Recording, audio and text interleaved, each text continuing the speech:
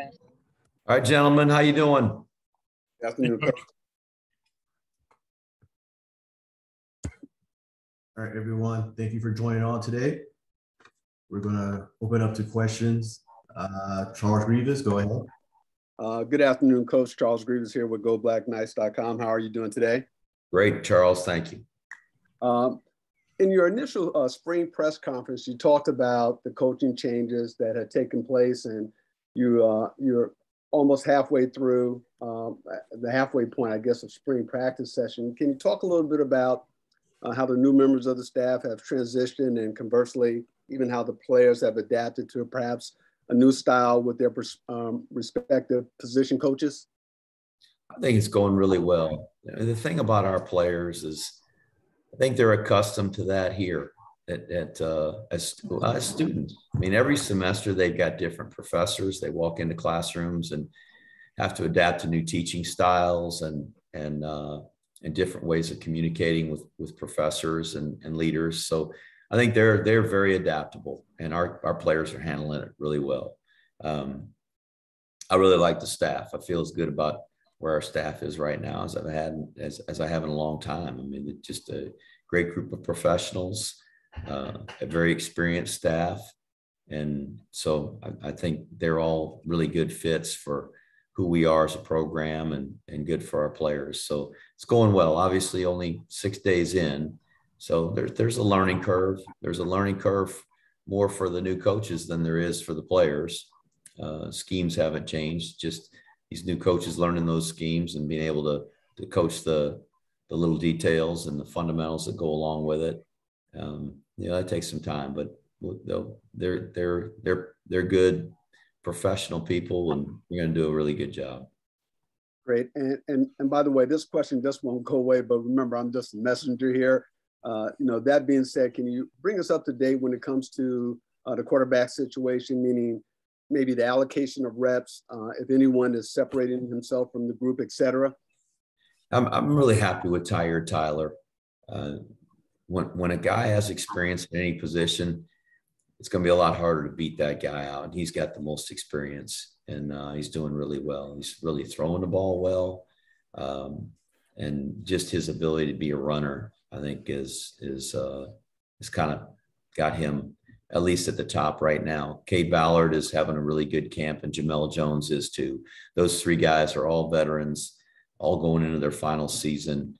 And it's nice to have some veteran guys like that. All of them have played. Each of them has started games. And then in the group behind them, we're really trying to sort out how that's gonna shake out. We've got Bryson Daly, who was on the scout team all last year, Alon Mitchell, who was there with him on the scout team, and they've probably been getting equal number of reps.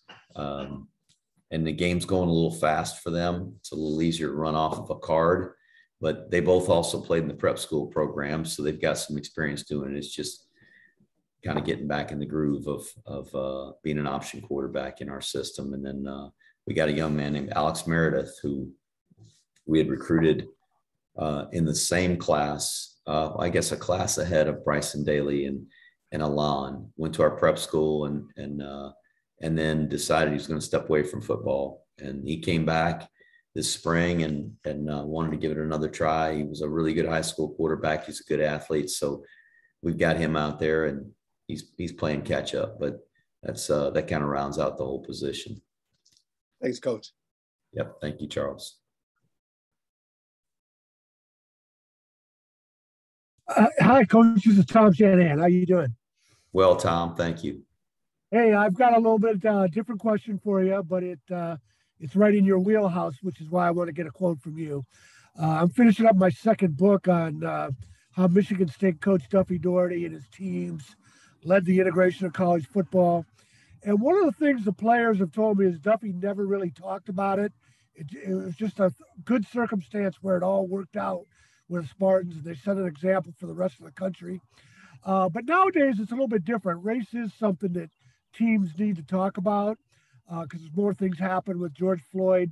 I know a lot of your guys got together during the pandemic and talked about George Floyd. As I understand it from talking to players, once you realized what they were doing, you kind of put it into the structure of the program for the kids to, talk things out and be aware of what's going on in the world. And so I kind of want to get a quote from you about how times are different, and it's something that coach has to be aware of now.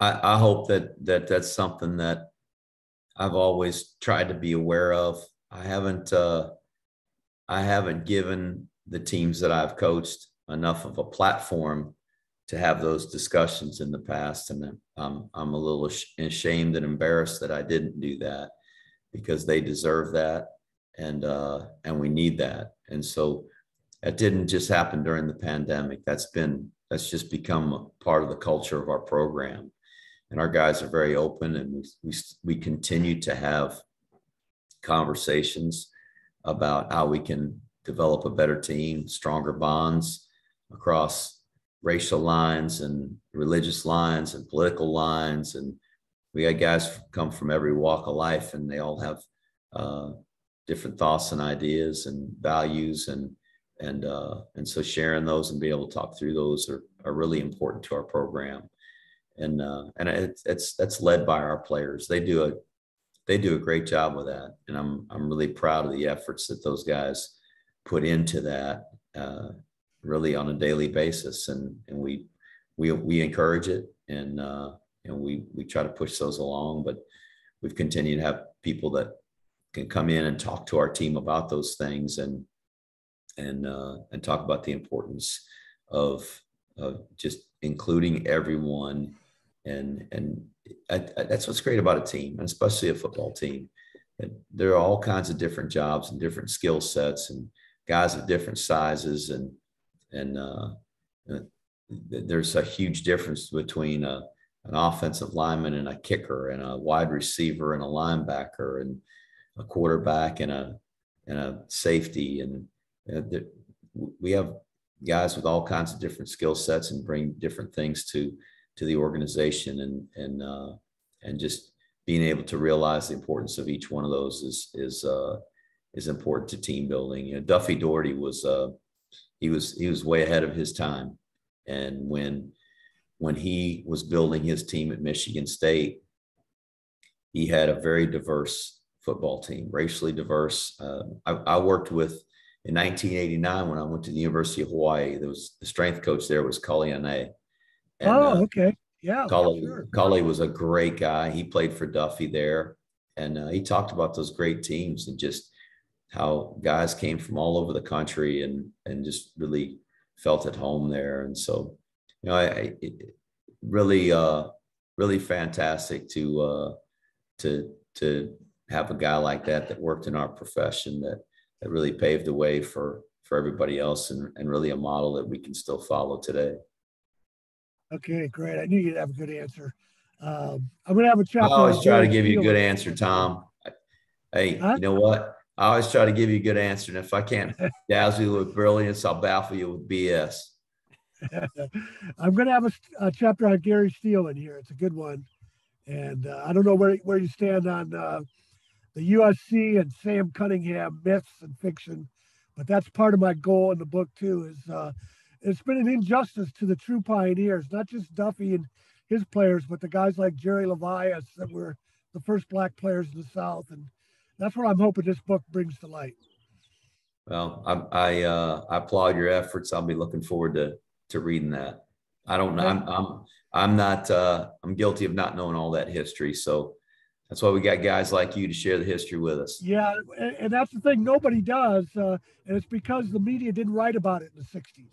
They avoided race. Yeah. Well, I'm glad we're not avoiding it anymore. USC, they had a blank canvas. I'm glad we're not avoiding it anymore. Right. Thanks, Coach. Thank you. Ken Kreitzer.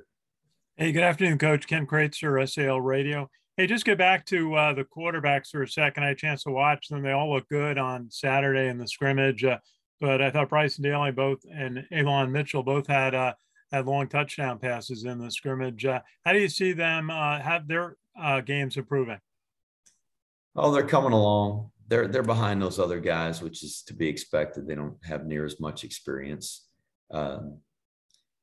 They spend the entire scout team season for the most part, with the exception of a couple of games, taking shotgun snaps. So just taking a snap is an adventure right now for those two guys. It seems like about 2 out of every 3 snaps are on the ground. It may not be that high of a percentage, but it's frustrating to see that. So we got to get that cleaned up before we can get everything else going.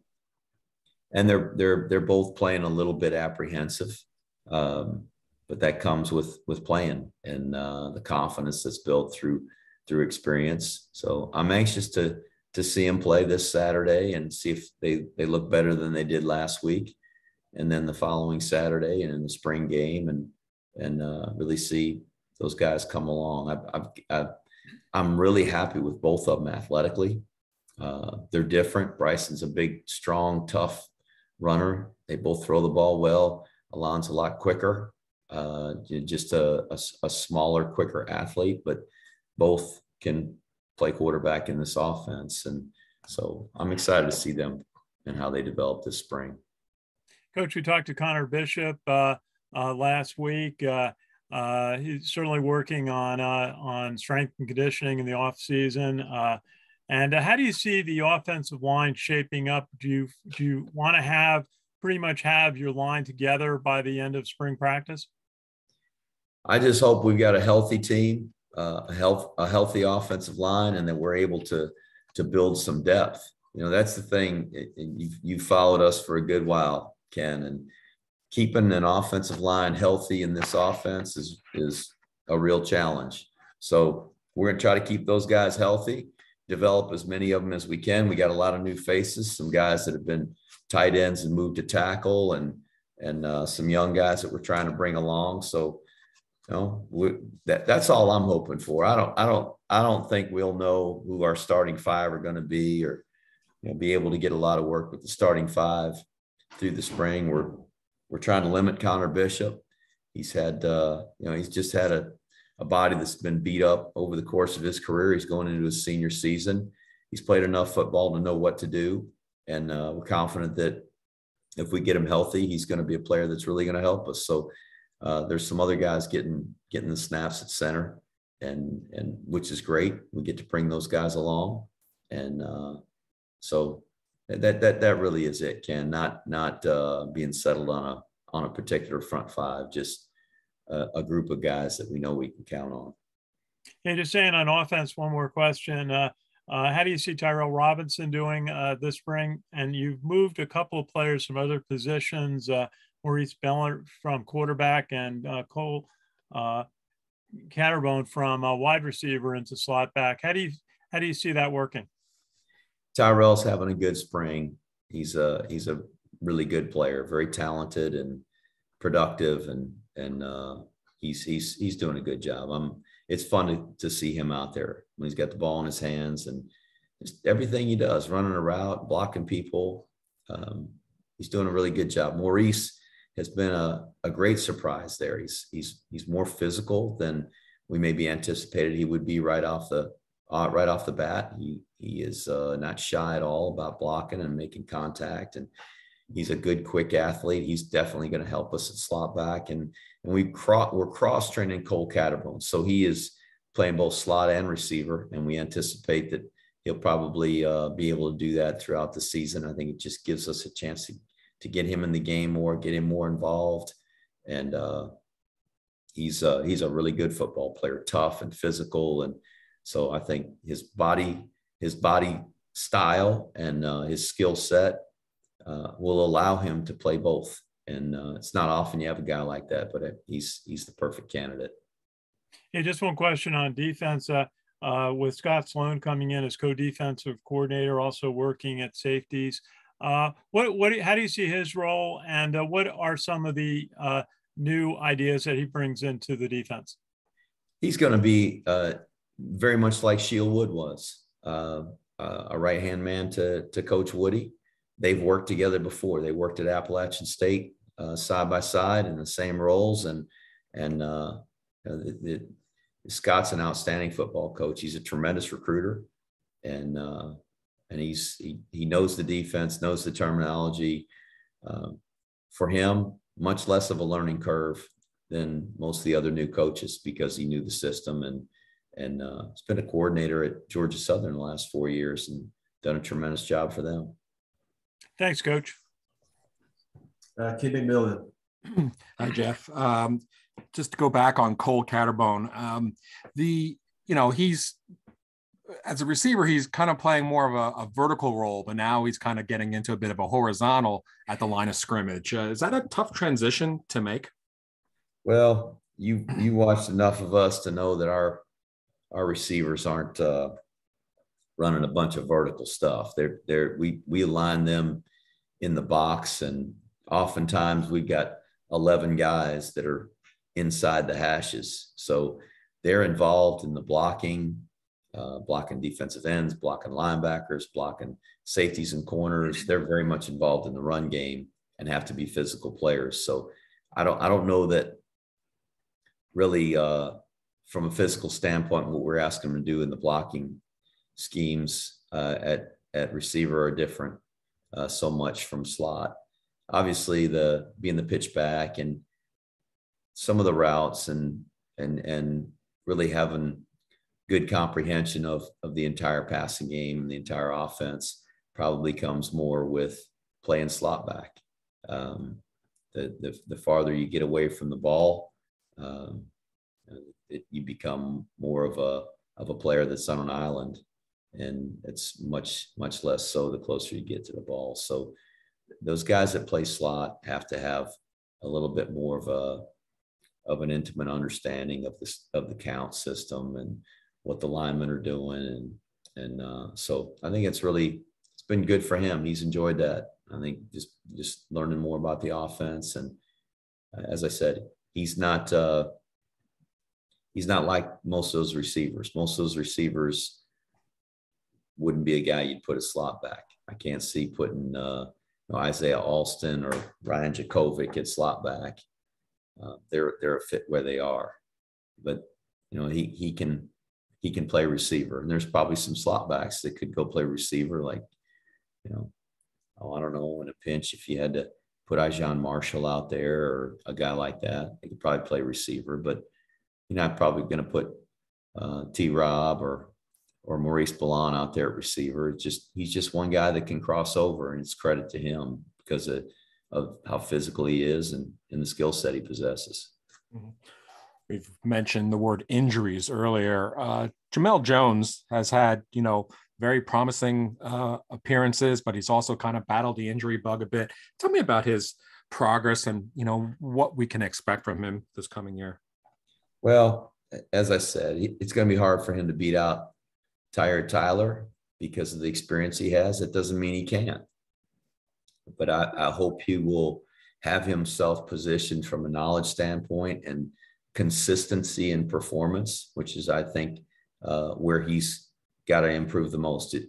Just at times he does really, really well and looks great, and other times he does some things that are not veteran-like, and so that consistency is going to be important. And he's certainly, from a physical standpoint, capable of being our starting quarterback and doing a great job for us. So I'm excited at how far he's come from his freshman year, but I don't think he's hit his ceiling yet. I think he can still improve, and that's really what we're looking for this spring.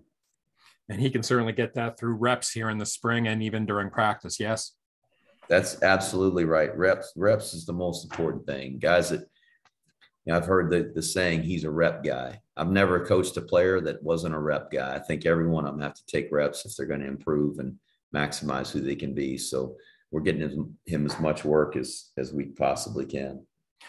You mentioned Terry Rafferty, the local kid, in your first press conference. Tyler Rafferty. I'm sorry, Tyler. Yeah. How's he coming along? He's doing great. Tough, physical, aggressive, runs really well. It's fun to see a local guy like that doing a good job, and we'll see how it all shakes out over the course of the spring. He's got some veteran players in front of him, but certainly think if it's not an every down situation this year, that eventually he's going to be a guy that can can help us and play a lot of football for us. Sure. And then lastly, can you give us an update on the punting and kicking game? I think we're in a really good place. Losing Zach Harding it's a big loss. He's a great player at his position. But Billy Belkey, who kind of is in the lead right now, and Matthew Rhodes, who's a freshman, going to be a sophomore. Both of those guys have good legs, and Matthew is built very much like Zach, very long levers. He's tall. Billy's not built the same, and he doesn't need to be, but he's got a really good leg, and excited about those guys. Cole Talley, Quinn Moretsky at the top of the kicking chart, but Trey Granati, who's a freshman, going to be a sophomore.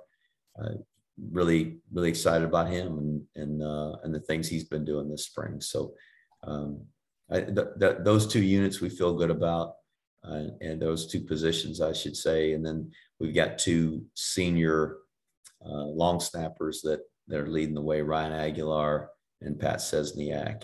And, those guys they've played a lot of football for us. Thanks, Jeff. Sal?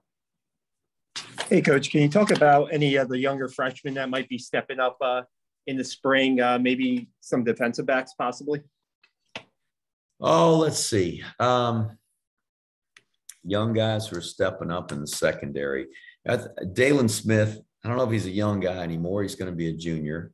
He's really improving. We've seen some good things from him, and Coach Dixon has mentioned that he's been impressed with Dalen. So I'm excited about that. He's a really strong player, one of our strongest pound for pound players. And so hopefully he can come along and provide some depth for us and play special teams. Let's see, I'll go position by position, try to think through. Calvin Crummy at inside linebacker. I think he's got a chance to be a really good player. We'll see how he improves this spring and develops over the summer, but he's not a rookie anymore. He's going to be a sophomore, and that's when Eric Smith started his first games, when Cole Christensen started his first games, and Andrew King started his first games. So there's been some linebackers that have stepped up after their freshman year. Hopefully he's going to be a guy that we can bring along and he can help us. There's been some defensive linemen. Kyle Lewis, who's a freshman, played at our prep school. Excited about him. Hoping Andre Miller will come along. He's had a few injury issues this spring, and if we can get him healthy, really give us a chance to kind of see him come along. We talked about Tyler, and a guy that I've been really impressed with is Jimmy Charlo. So Jimmy's going to be a junior, and he's going to be taking the place of Malcolm Morrison at the Apache position, the outside linebacker nickel position, and I've been really happy with him. He's really serious about football and has really stepped up as a leader, more vocal. It's fun to see a guy grow up like that and come around. So Max DiDomenico, who was a freshman last year and played some at safety, just having that experience as a freshman. He's a true freshman, so going in his true sophomore year. And then Aaron Bibbins, who sat out all last year, and really want to see him come along. He's got a great skill set, quick and fast and explosive, and just want to see him come along and start to make some plays. And then on the offensive side of the ball, we're cycling through a lot of young guys on the offensive line, but Jackson Filipowicz at center, Aiden Gaines at guard. Aiden's a year ahead of him. Jackson's a guy that was a state championship wrestler and just doing a really good job at center. Aiden's having a good camp. We moved Buckingham and Dellinger from tight end to tackle. Now they did that last year during the season. Buckingham was hurt, but both of those guys, just their body types, big and long, and hopefully we can get them to really grow into being outstanding players for us. We're looking at a bunch of new guys at tight end. We got Josh Lingenfelter, who we feel really good about. And we're cycling some guys through at tight end to really find the right guys that fit there. We do use the tight end a good bit, as you know. At B back, we've got a lot of freshmen that were on the scout team last year, and they're just kind of working their way through the lineup, and we've got to sort that thing out. We've got, all the veteran guys at the top, and now all these freshmen that we've got to really figure out who are going to be the guys that rise up and perhaps are going to have a chance to contribute on Saturdays. And then at receiver, we're again working with guys that have some veteran experience, like Isaiah and Jakovic and Veche Danyan.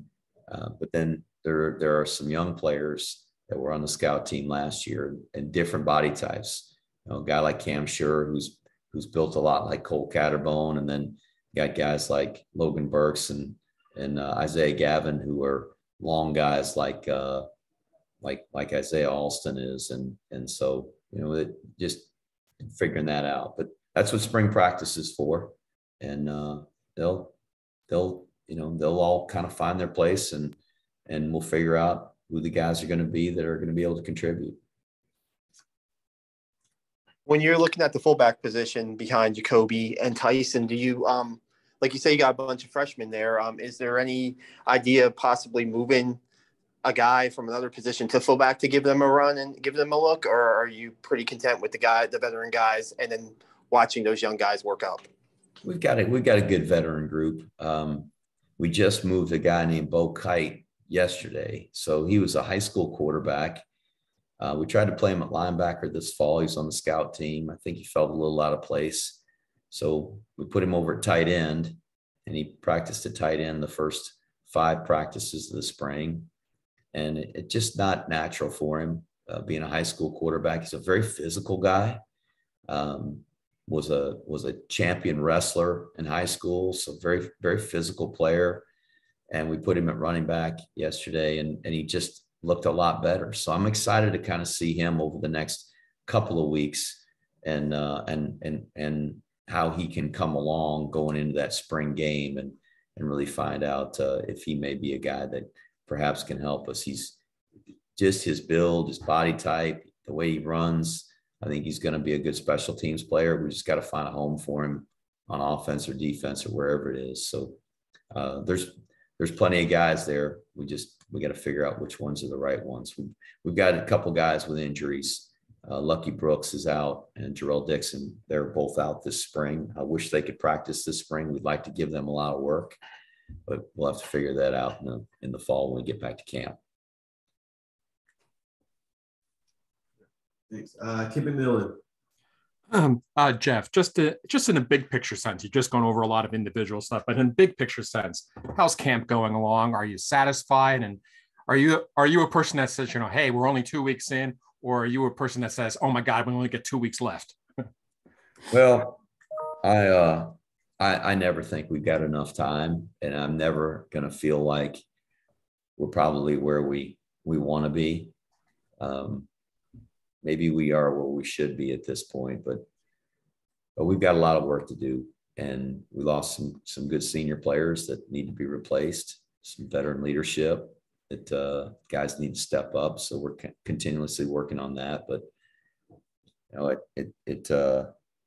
I think I just always have a sense of urgency about trying to get better, and feeling like we've got to maximize every day that we have. So I don't know that that's any different. And probably if you came out and watched this practice and watched our guys run around, and the way our coaches are pushing our guys, and the way I'm pushing everybody out there, that we do have a sense of urgency. So hopefully when we get to April 22nd, we'll feel like we've improved. And what is the significance of this week's scrimmage? Do you really need to see some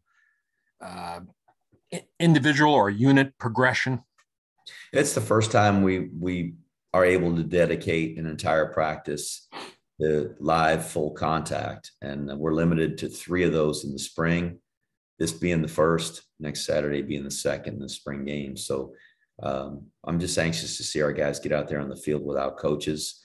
We'll do special teams, and we'll do offense and defense, and get guys a chance to be evaluated and really really get to see guys play and who not just learns their assignments, but when they've got a chance to block somebody or defeat a block or tackle somebody or make a play in the open field, who can do it. And I'm excited about that. So really just the hope is that we get an evaluation and get closer to making some decisions about who really needs the most reps with the ones and who are the guys at the bottom and those in between. Thanks, Jeff. Ken Cracer. Hey, Coach, I just wanted to ask you a little bit more about the inside linebacker spot, replacing Eric Smith, such a special player, come on to Yao from last year's team. We've talked a little bit with Leo Levin, and Brent Joreno was a backup second team last year. How is that process going on inside linebacker? Well, like a lot of positions where you lose a really good player, you'd love to have another guy waiting in the wings that's just as good and just as productive. And I think we've got some good players there. I don't know if they'll be Eric Smith or John Radigan or Cole Christensen or Andrew King or guys like that. We'll see. I think we've got some guys with a lot of potential and have a chance to be really good players. So we didn't know that all those guys would be as productive as they were when they were freshmen either, and even sophomores for some of them. So John Radigan waited 3 years to become a starter. He started as a senior, now he's playing in the NFL. So he's also played behind a guy that's in the NFL and alongside another one, Eric Smith, that's I think maybe got a chance to play in the NFL. So I hope he'll get a chance. So there's some guys coming along, and I'm anxious myself to just see how that shakes out and who rises to the top. Coach, you just mentioned some outstanding players in recent Army football history now in the NFL. Was there something special about when you recruited them that you saw, or is it something that they really developed when they got to West Point? I think we recruit most of our guys really in the same philosophy that this academy, this academy has a philosophy that we are a developmental model for leadership. This school doesn't go and get 1,000 new world leaders as 18-year-olds. They don't come here as people that are completely developed as leaders and don't need any guidance. They don't need any help getting and maximizing who they can be as leaders. That's why we have them for 47 months here.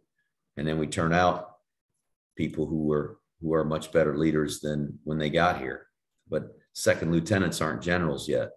They're not ready to be generals. So the guys that we recruit, we're not recruiting 5-star guys, 4-star guys.